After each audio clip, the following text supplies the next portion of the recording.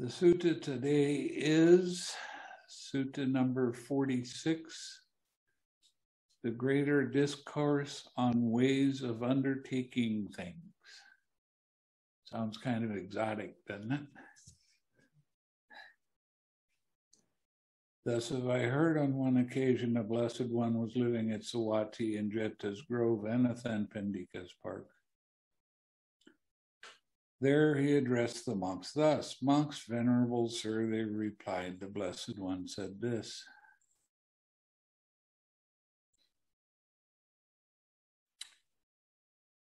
"Monks, for the most part, beings have this wish, desire, and longing. If only unwished for, undesired, disagreeable things would diminish, and wished for, desired, agreeable things would increase. Yet, although beings have this wish, desire, and longing, unwished for, undesired, disagreeable things increase for them, and the wished for, desired, agreeable things diminish. Now, what do you think is the reason for that?" I'm still catching my breath. Excuse me just a moment.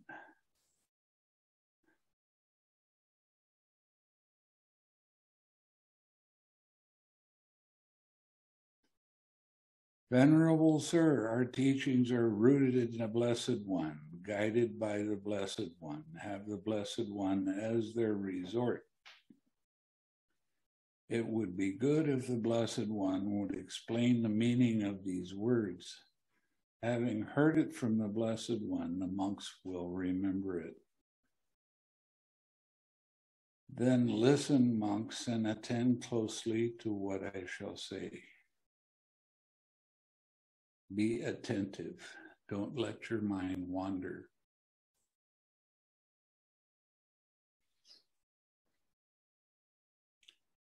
Yes, venerable sir, the Blessed One said this. Hear, monks, an untaught ordinary person who has no regard for the noble ones and is unskilled and undisciplined in their Dhamma,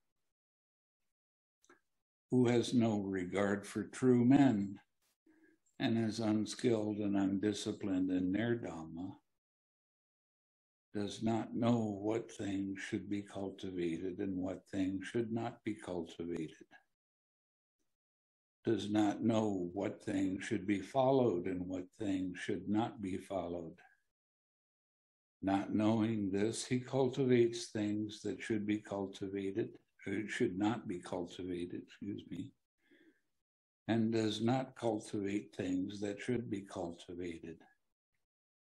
He follows things that should not be followed, and he does not follow things that should be followed. It is because he does not, it is because he does this that unwanted, undesirable, disagreeable things increase for him and wished for desirable, agreeable things diminish. Why is that? That is what happens to one who does not see.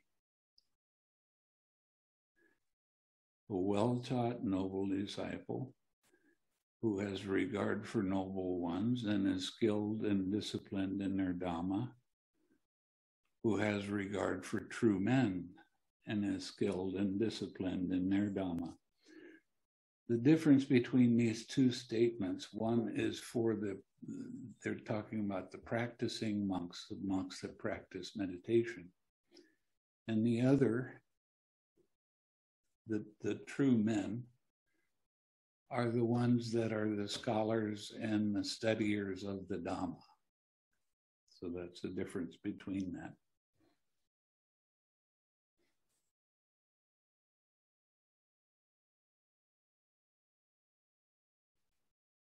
Knowing this, he cultivates things that should be cultivated and does not cultivate things which should not be cultivated.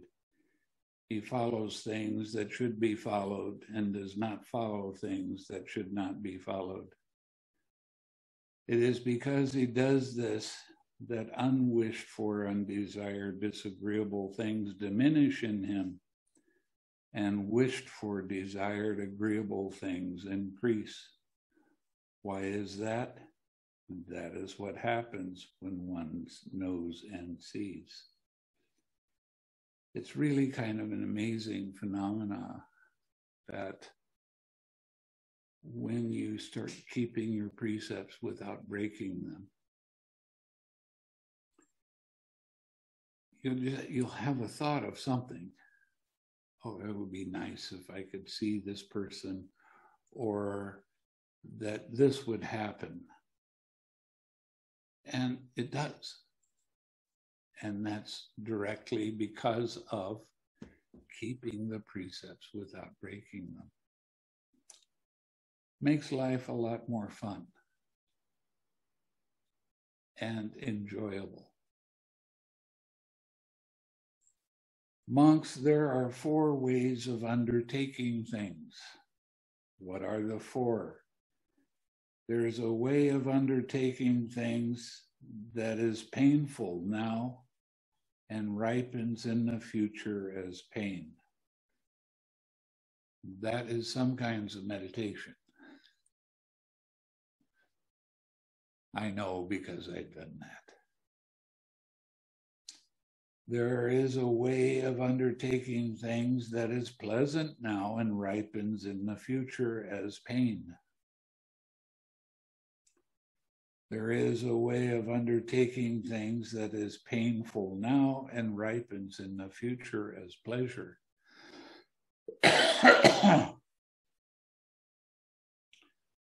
There is a way of undertaking things that is pleasant now and ripens in the future as pleasant. That's what we're after. That's the whole point of doing meditation, so that your mind can be more uplifted. And you practice your generosity by helping other people that are suffering to lessen their load. And the best way to do that is with a smile on your face while you're being helpful. And while you're not being helpful, have a smile on your face all the time. Now, one who is ignorant, not knowing this way of undertaking things, that is painful now and ripens in the future as pain, does not understand as it actually is thus. This way of undertaking things is painful now and ripens in the future as pain. Not knowing it, not understanding it as it actually is, the ignorant one cultivates it and does not avoid it. Because he does so, unwished for, undesired, disagreeable things increase for him, and wished for, desired, agreeable things diminish. Why is that? That is what happens to one who knows, who does not know and see. Now, one who is ignorant, not knowing this way of undertaking things, that is pleasant now and ripens in the future as pain.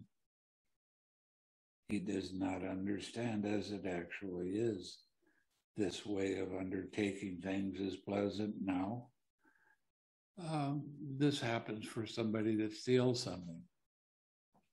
It's very pleasant while they're doing it, but it ripens in pain in the future. Not knowing, not understanding as it actually is. The ignorant one cultivates it and does not avoid it. Because he does so, unwished for things increase for him and wished for things diminish. Why is that? That is what happens to one who does not know and see things correctly. Now, one who is ignorant, not knowing this way of undertaking things that is painful now and ripens in the future as pleasure, does not understand it as it actually is thus. This way of undertaking things is painful now and ripens in the future as pleasure. Not knowing it, not understanding it as it actually is, the ignorant one does not cultivate it, but avoids it. Because he does so, unwished for things increase for him and wished for things diminish. Why is that?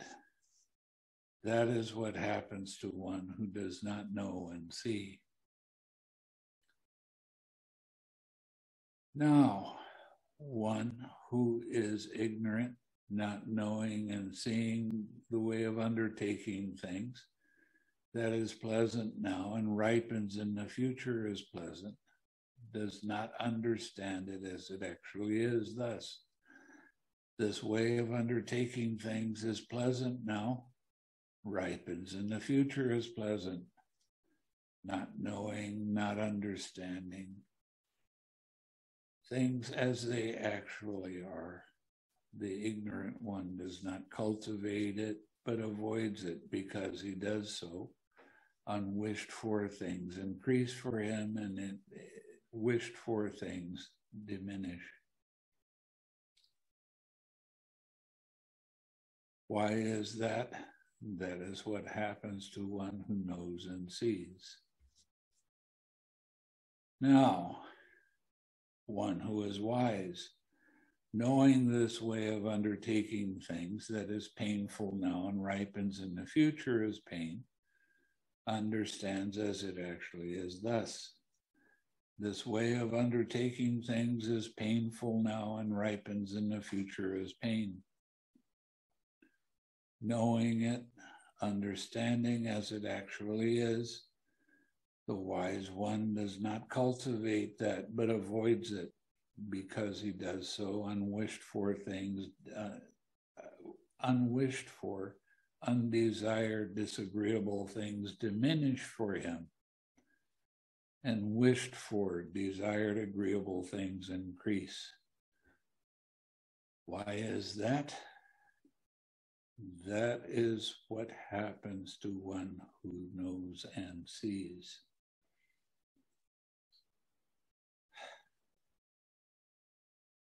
Now, one who is wise, knowing this way of undertaking things that is pleasant now and ripens in the future as pain, understands as it actually is thus. This way of undertaking things is pleasant now and ripens in the future as pain. Knowing, understanding as it actually is, the wise one does not cultivate that, but avoids it because he does so. Because he does so, unwished for things will diminish for him, and wished for things will increase. Why is that? That is what happens to one who knows and sees. So what the Buddha is actually doing is trying to drum it into your head that if you really truly understand things, life is going to be easy, fun, educational. You're going to understand things as they actually are. But when you don't follow this path, life becomes troublesome. Now, one who is wise, knowing and seeing the way of undertaking things that is painful now and ripens in the future as pleasure, understands as it actually is thus. This way of undertaking things is painful now and ripens in the future as pleasure. Knowing it, understanding it as it actually is, the wise one does not avoid it, but cultivates it. Because he does so, unwished for things diminish and wished for things increase. Why is that? That's what happens to one who knows and sees. One of the things I've always found interesting about Buddhism is kind of the insistence on understanding. If you don't understand what you're doing, life is difficult. Things are hard to do. And when you do understand how these things work, then you avoid the pitfalls, you avoid the problems of life. And that's one of the things that when I'm giving a retreat, I'm basically asking, how do you understand what's happening with you?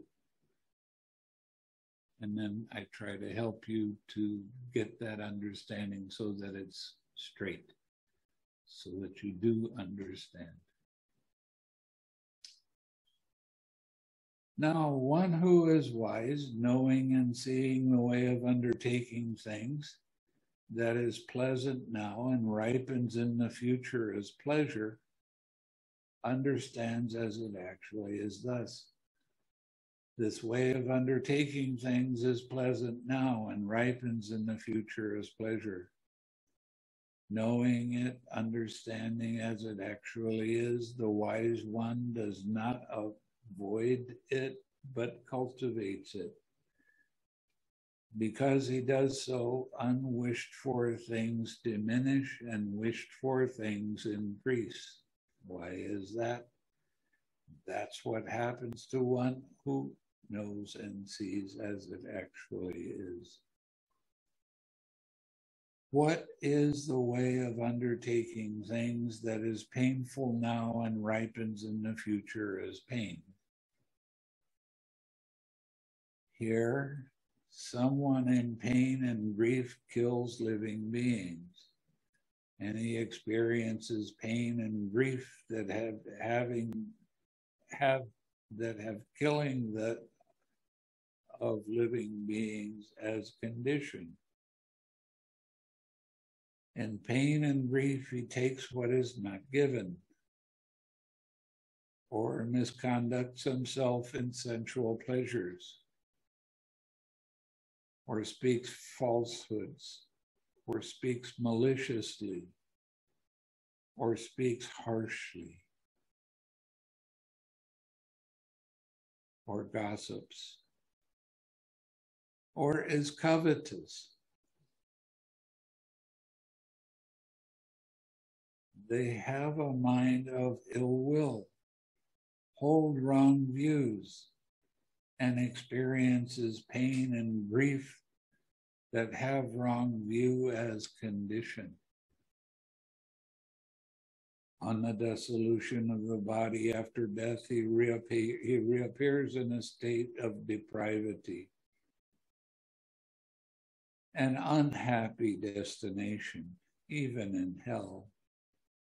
This is called the way of undertaking things that is painful now and ripens in the future as pain. So what did we just say? When you break the 5 precepts, it causes pain now and it's going to cause pain in the future. How does it cause pain now? Because your intuition tells you, I shouldn't have done that. I shouldn't have said that. That was a wrong thing to do. But you kind of slough it off and say, well, even though it's painful now, so what? And you cloud the way you see the world. You have a lot more fear, anxiety, depression when you break the precepts.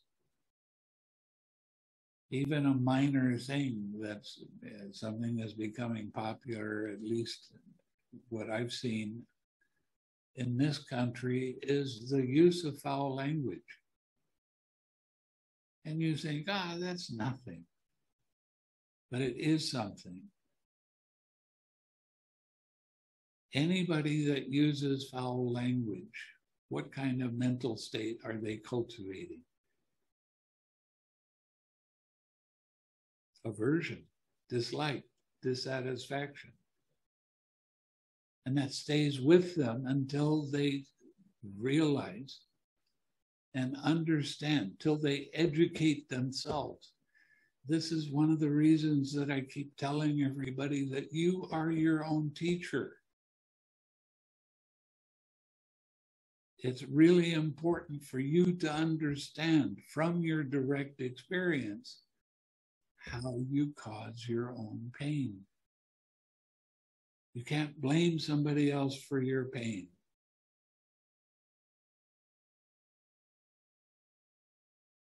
You hear all the politicians, they have to blame somebody else for their bad actions. No, it doesn't work that way.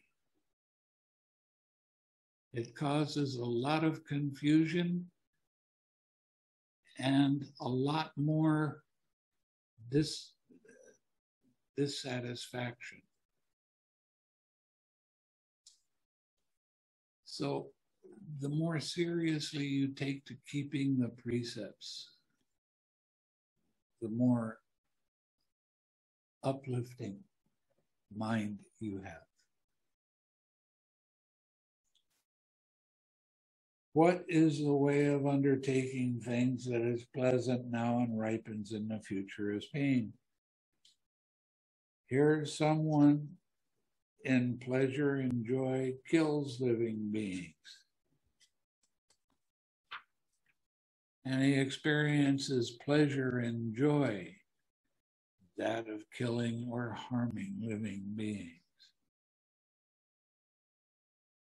With that as condition, I know some people, I actually have a brother that takes a lot of joy in fishing. And I can't be around him when he's fishing. The kind of joy he experiences is definitely unpleasant for me. And to see the fish suffer and drowned of oxygen is not a pleasant thing. Oh, but look at how much joy I'm going to have from eating it. No, I'm not going to eat it. One, because I'm a monk and it's against the rules for me to eat something that's killed for me. But I have a personal revulsion of that. And I don't like being around that kind of energy.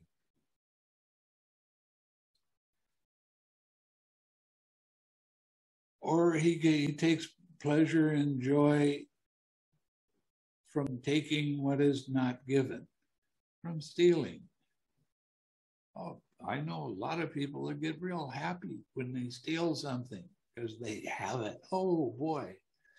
One of the interesting things about taking what is not given is that it doesn't last very long. If it's money, it just seems to disappear. And that causes pain in the future. It's kind of a strange phenomenon. I had a friend many, many years ago that he had just gotten out of jail. And he went into some place that had a safe, and he broke the safe open. And he said, oh, I was so excited as soon as that door opened and I saw all that money. And I asked him, what did you use the money for? oh, just this and that, it just disappeared. How long did it last? Well, it lasted more than a month. Well, then you got to go out and steal and do that again? What is this?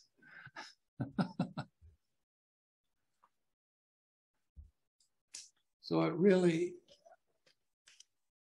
causes, again, all kinds of fear and anxiety, fear of being caught.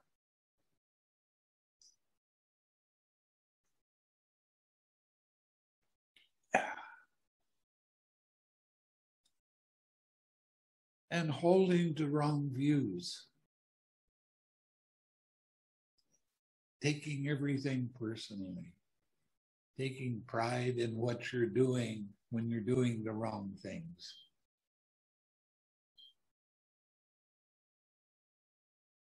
Even the pride that you get when you're doing meditation and it does not lead to more peace and happiness.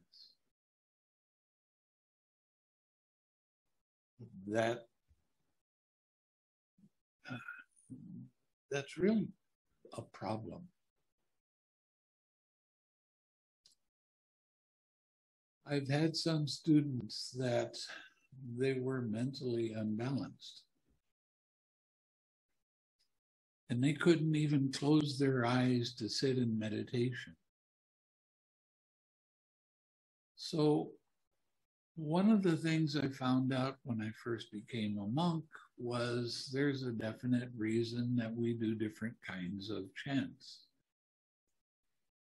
And one of those chants is chanting the good qualities of the Buddha. Now, this means reciting.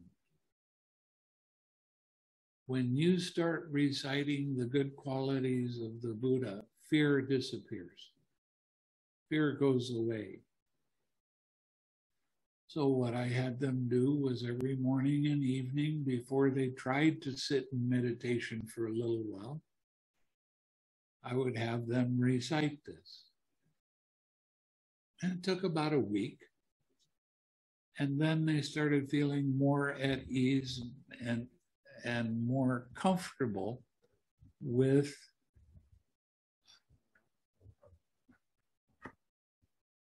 the meditation. And a little while later, it wasn't even another week, it was just a few days later, then they were able to sit and they could close their eyes for 15 minutes and wish themselves happiness and forgive themselves for causing themselves pain. So it worked pretty well. And I highly recommend it. And if you want to know where you can get that, go to Sutta number 27 in the Majjhima Nikaya.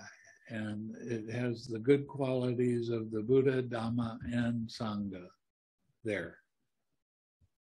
Okay? So they can recite any one that they want. They all work equally well.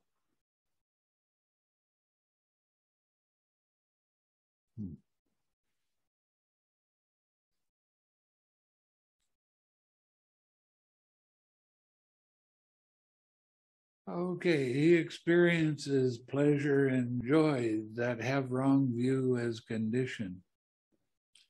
On the dissolution of the body after death, he reappears in a state of deprivation and an unhappy destination, even in hell. This is called the way of undertaking things that's pleasant now and ripens in the future as pain. Now, this is also very prevalent with wrong sexual activity. Sexual activity with another person's mate is wrong sexual activity. Sexual activity with somebody that's still under the care of their parents, somebody that's too young. So it's a real interesting thing that's what you hear a lot about on the television. It's the pain you cause anyone else around if you have sexual activity that is not wholesome. It doesn't mean that you can't have sexual activity. That's up to you. But activity in the right way that doesn't cause anybody pain, including yourself or that other person. So, what is a way of undertaking things that's painful now and ripens in the future as pleasure? Here someone is in pain and grief, abstains from killing living beings. He experiences pain and grief that have abstention from killing living beings as condition. In pain and grief, he abstains from taking what is not given, from misconduct and sensual pleasures, from speaking falsehood, from speaking maliciously, from speaking harshly, from gossiping. He is not covetous. He does not have a mind of ill will. He holds right view and experiences pain and grief that have right view as condition. When somebody in your family dies, you have pain and grief. But it's not unwholesome. Now, I worked with a lot of people at one time. I worked with a lot of people that one of their relatives died. And they tried to push the pain away and ignore the pain that was there. And if you do that, within 2 years, you are going to have some kind of major physical problem, because you're trying to suppress the feeling of grief and sadness that you have. You're going to act like it's nothing. It is something. And you have to allow that to come out by itself, quite often by tears. There was one man that he was British, and his daughter died, and he did not grieve. And he kept telling me that he has a stiff upper lip. And after about 1.5 years, I noticed that he had cancer growing on his lip. So I told him that he has to forgive himself for having that attitude. And not hold a stiff upper lip. Eventually, he had it taken care of. He did have to have it taken off. Made his face look funny. But that was a major lesson for him. I've told this story a few times. I had a student that she was doing quite well in her meditation.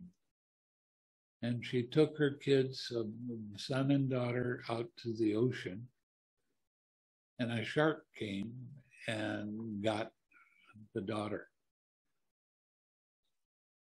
And a couple days after that, they found the shark and opened it up and found the remains of the daughter. And the lady had to go and identify the body. Now, she'd been pretty good at letting go of the grief and pain, but she was getting overwhelmed by it. And she asked, what can I do so I'm not overwhelmed? I said, be overwhelmed. This is an overwhelming situation. It's a highly painful situation. Don't suppress the feelings. The truth is those feelings are there. And it's okay for those feelings to be there because they're there. That is the truth. Don't fight with the truth. Allow the truth to be. Oh, but it embarrasses me when I cry in front of other people. I said, no, don't do that. Don't be embarrassed by something like that. There's good reason for you to be letting go of this pain.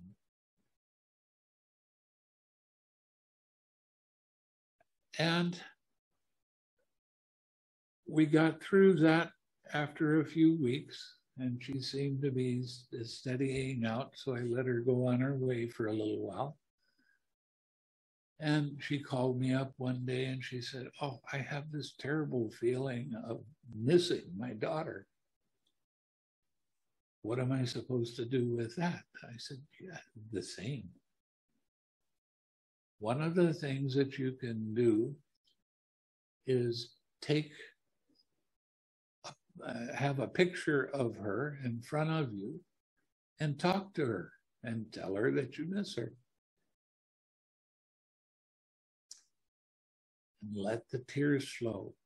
Don't stop the tears. And she got through that, and then about 6 months later, it hit her again. And I told her basically the same thing. And you can radiate loving kindness to her. It's a good idea to offer food to the Sangha and share all of that merit with her. That will make her mind happy. No matter where she is, she will receive that gift and it will make her mind uplifted, even if she's in a heavenly realm. So there are remedies for a lot of this. At another time, I told a person to go and buy an animal that's going to be killed.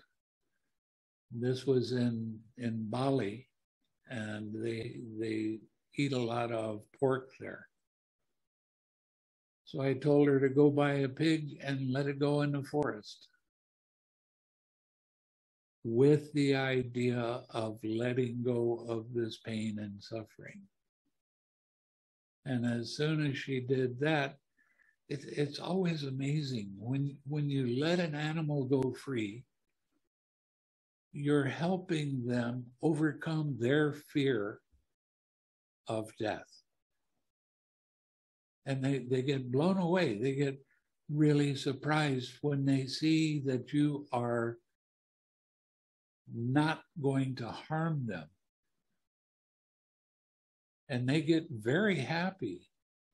And they'll trot off a little ways and then turn around and look you right in the eye. And it's like they're saying, thank you, thank you, thank you, thank you. And that makes their mind very uplifted. And it helps you to let go of the pain and suffering. Giving life is a major thing. So anytime you can give life, it will help you to let go of your attachments. One lady came to me right after I became a monk. And she said, the doctor tells me I have 6 weeks to live, and I want to do something that will help me in the future. So I told her to go out and buy an animal that's going to be killed and let it go free. So what she did was she went down to the boat docks. She was right by the ocean there. or sea, whatever it was. And she bought bait fish. She bought 100 fish every day and let it go free. And the fishermen thought that she was crazy. I saw her some years later, like 5 or 6 years later, and she was still alive. And she said she was cancer-free.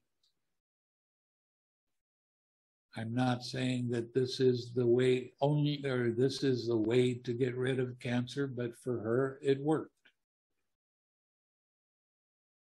And I told her to make sure, when I first gave her the instruction, that she would let go of all of her pain and anxiety and fear when she let go of those fish. And she said a lot of them, they would go out a little ways, come back in and stare at her for a moment and then take off.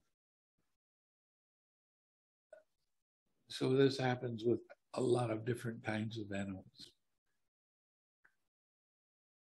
So,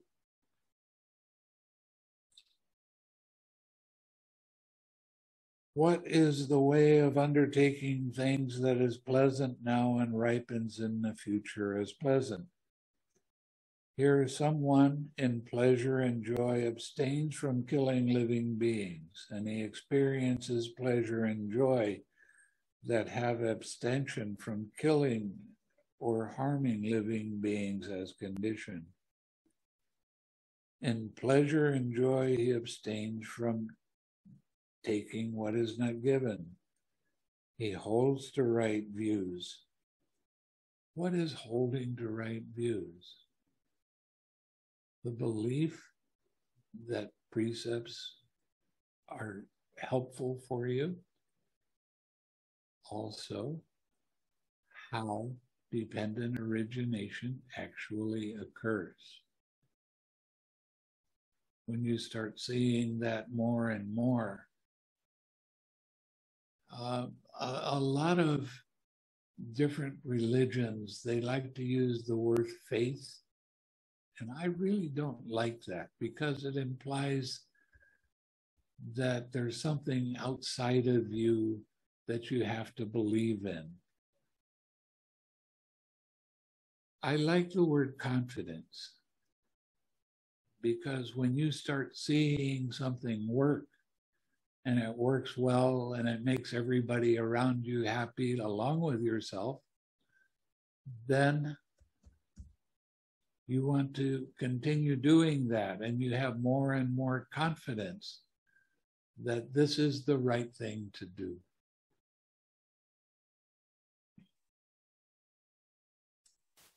On the dissolution of the body, after death, he reappears in a happy destination, even in a heavenly world.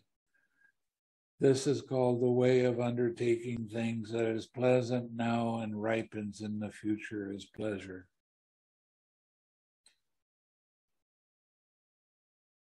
Suppose there were a bitter gourd mixed with poison. To my way of thinking, bitter gourd is poison, but a lot of people eat it, so it's not a real belief.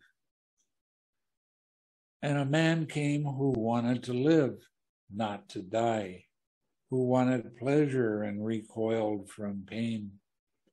And they told him, "Good man, this bitter gourd is mixed with poison. Drink from it. As you drink it, its color, smell, and taste will not agree with you." I have to say that's really true. I spent a range retreat with a monk. The head monk liked bitter gourd, so they grew it there. And we tried 90 different ways of eating it and haven't found one yet. What can I say? Anyway, and after drinking from it, you will come to death or deadly suffering. Then he drank from it without reflecting and did not relinquish it.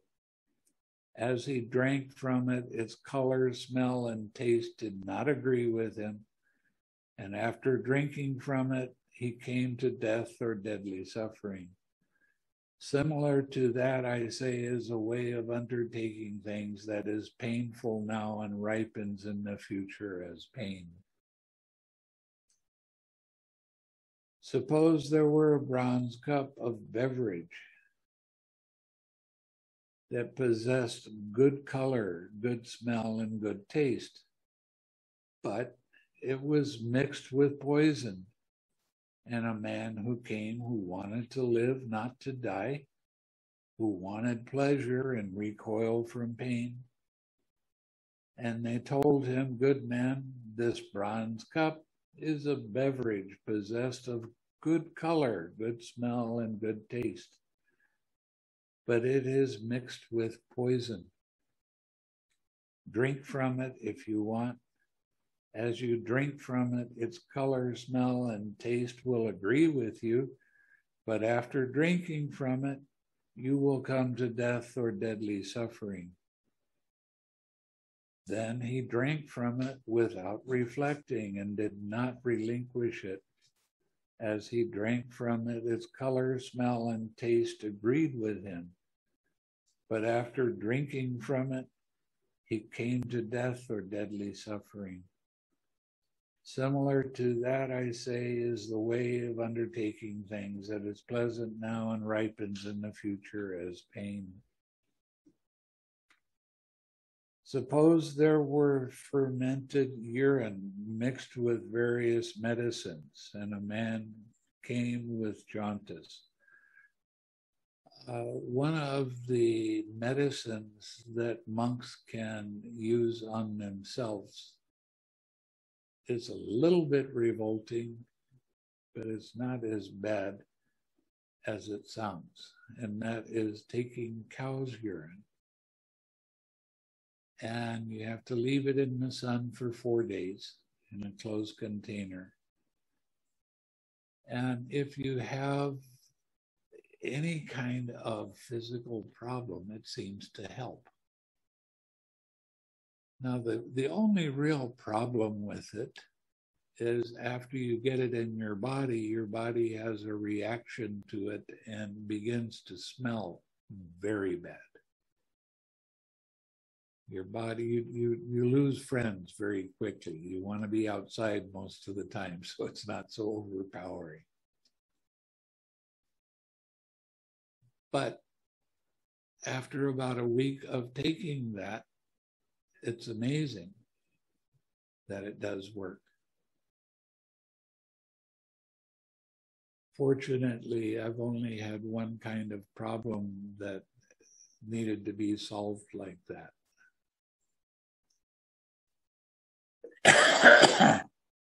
But it's amazing the different kind of medicines from different cultures you can. Most of the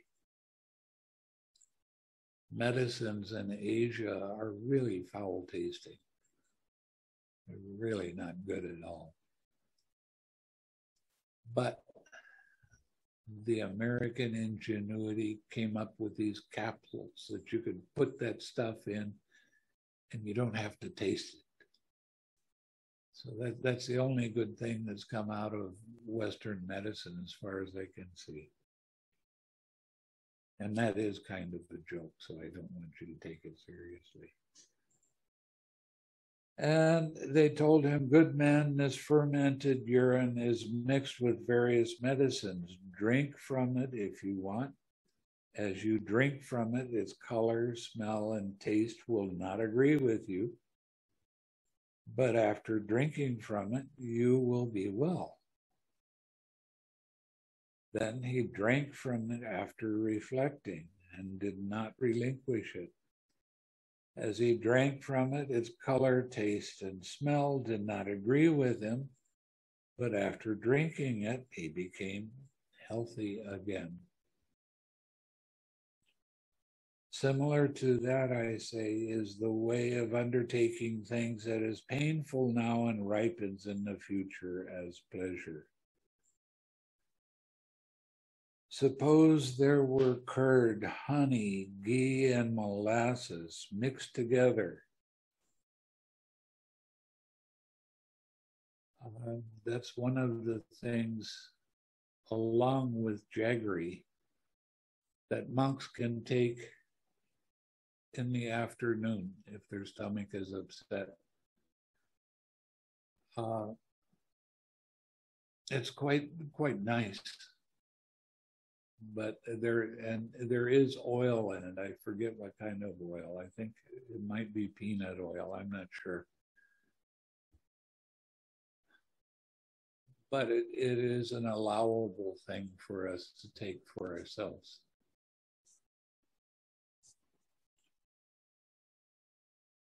But it can't be mixed over an open flame. It has to be done in the sun. It's one of the things of it. Okay. He did the curd, honey, ghee, molasses, mixed them together, and a man with dysentery came. And they told him, "Good man, this curd, honey, ghee, molasses, mixed together. Drink from it if you want. As you drink from it, its color, smell, and taste will agree with you. And after drinking from it, you will be well." Then he from flesh and did not relinquish it. As he drank from it, its color, smell, and taste agreed with him. After drinking from it, he became well. Similar to that, I say, is the way of undertaking things that is pleasant now and ripens in the future as pleasure. Just as in autumn, in the last month of the rains,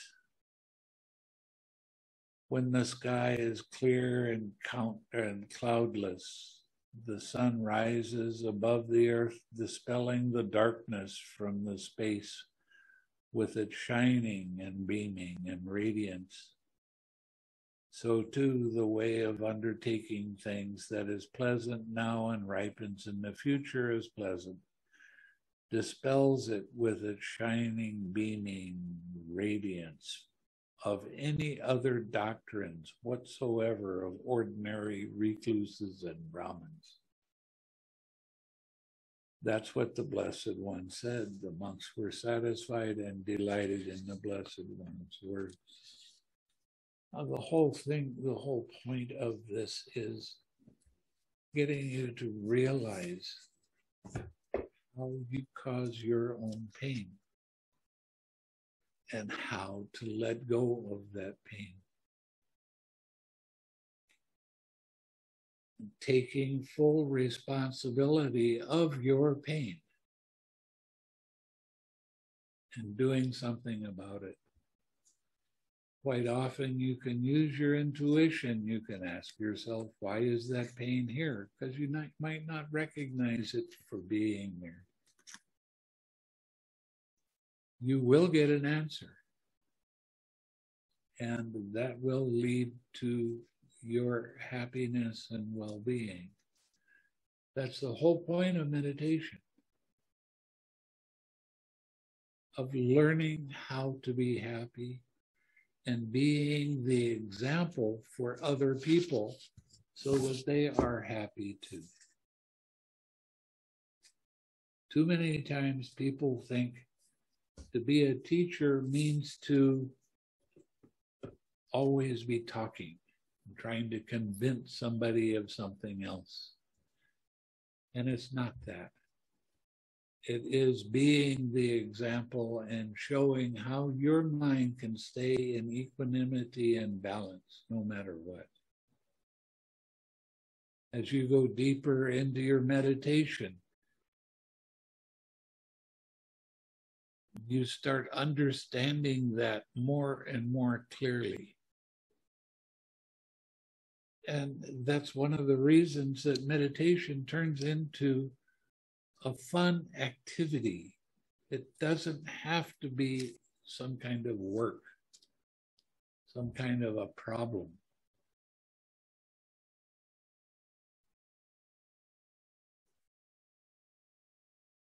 All life is part of meditation.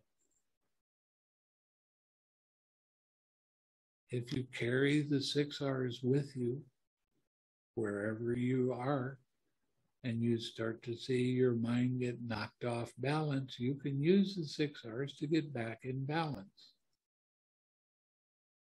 Now, you might have to use the 6 R's more than one time, but that doesn't matter. What you don't want to get wrapped up in doing is releasing and relaxing and releasing and relaxing and releasing and relaxing. That doesn't work. You have to use the entire formula, and you don't do them separately. You do them in order, and you do all of the steps. When you get good at doing it, you'll be able to do it in less than a second, maybe even less than a half a second. It's recognize and release and relax and smile and come back. Stay with it. That's the 6 R's. Letting go of your emotional attachments. That will lead to your happiness and the happiness of people around you. When you show them the equanimity, the balance that you have in your mind, you don't have to try to convince anybody that what they're doing isn't right. You don't have to even talk about what they're doing is right or wrong. It doesn't matter. As long as you lead a life that is uplifting and happy, you will affect the world around you in a positive way. And we really need that right now. The more positive we can be, the better off everybody else will be, and the more things will start to settle down.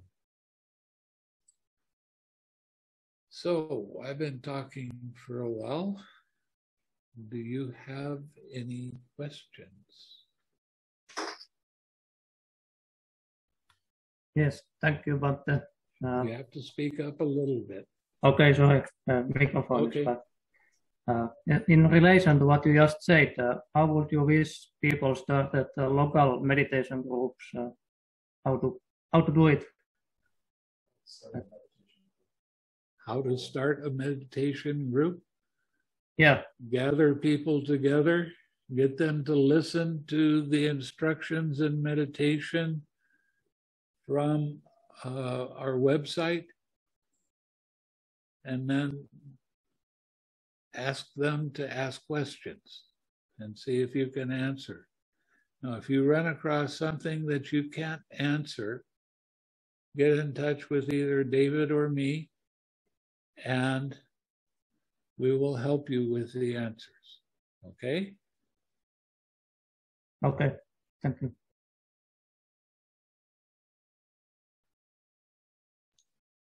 Hi, Bhante. Hello. Hi, Bhante. Hi. I have a habit of cursing. It's like the words come out before I even realize them. It's kind of automatic. Is there any advice? Yeah, you kind of like it, is what the problem is. Maybe. So every time you wind up using foul language, forgive yourself for doing that take the precepts again with emphasis on not using foul language, and make a strong determination that you're not going to do that again. You'll be surprised at how fast you can start letting that sort of thing go. Your mindfulness is not very good. And that is because you're breaking precepts. When you keep your precepts, you begin to have sharper and sharper mindfulness with your daily activities. And you'll see things before they start to come up. And then you can decide whether you're going to use that or not. Okay? Okay, that's great. Thank you, Bhante. Okay. And also, if it's too difficult, what I want you to do is go out and buy an animal that's going to be killed and let it go free. In Thailand, they buy little birds, like sparrows or whatever their small bird is, and let it go free. Okay. So you can use any kind of an animal, and the bigger the animal, the easier it is to let go. We had that's great advice. We had some turkey buzzards that have been building a nest on the building here, and we helped to stop the. There were some people coming along to take the young ones away from the nest and remove them. We helped to stop that, and the turkey buzzard came and landed in front of us 2 days ago, like 3 or 4 feet away, not very far, and they never do that. And so like you said, they were thanking you. Yeah, yes. looked us right in the eye, right in the eye, and basically said thank you. Yeah. Yeah. Turkey buzzards like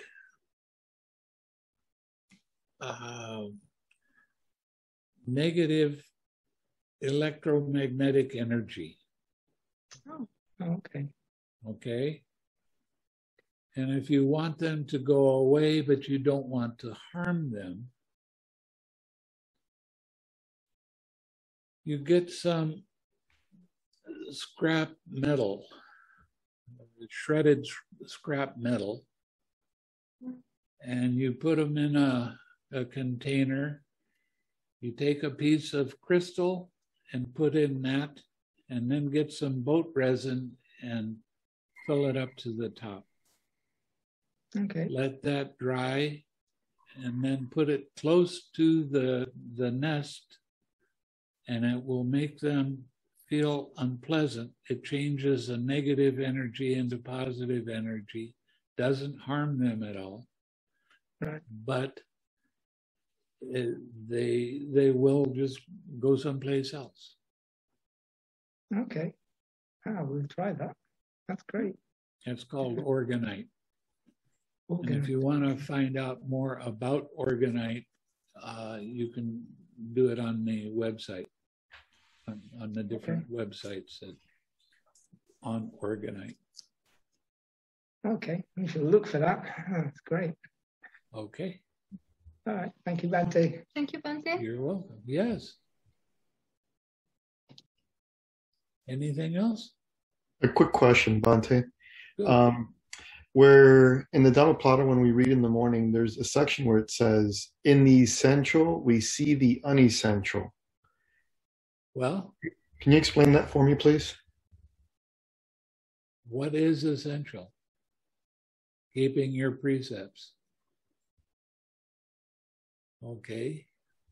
What's unessential? Breaking the precepts. That answer it for you? Yes. Thank you. Everything comes about because of precepts. They're really, really important. And you might hear me and get tired of me talking about it so much, but it needs to be talked about. You need to be reminded that this is an essential part of living a happy life. And that's what everybody is after. Everybody wants to be happy.